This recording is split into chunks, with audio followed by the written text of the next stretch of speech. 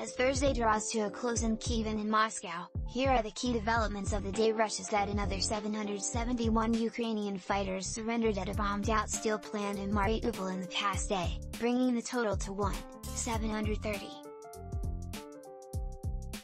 The International Committee of the Red Cross said it has registered hundreds of soldiers emerging from the Azovstal steel plant as prisoners of war. Ukraine's government didn't comment on the latest numbers, but has said its troops were evacuated from the last holdout in Mariupol into Russian-controlled territory and that Ukrainian officials hope they would come home in a prisoner exchange. In Ukraine's first war crimes trial, the accused Russian soldier asked a Ukrainian widow to forgive him for killing her husband.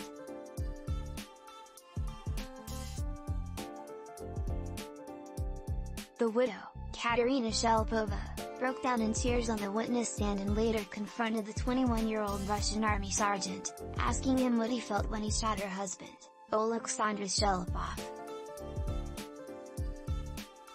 "Fear," said the soldier, Vadim Shishimard, who has pleaded guilty and could face life in prison. "I understand you probably won't be able to forgive me. But I ask for your forgiveness." Finland and Sweden have the full, total, complete backing of the U.S. for their application to join NATO, President Biden said at the White House after meeting with Finnish President Sauli Niinistö and Swedish Prime Minister Magdalena Andersson. But Turkey has warned it will veto the two countries' applications. Biden said he was sending paperwork to Congress for U.S. ratification of their bids. The Senate meanwhile approved $40 billion in new aid to Ukraine, bringing U.S. spending on the war to more than $100 million per day, according to defense experts. McDonald's has found a buyer for its Russian operations as it prepares to exit the country after 32 years.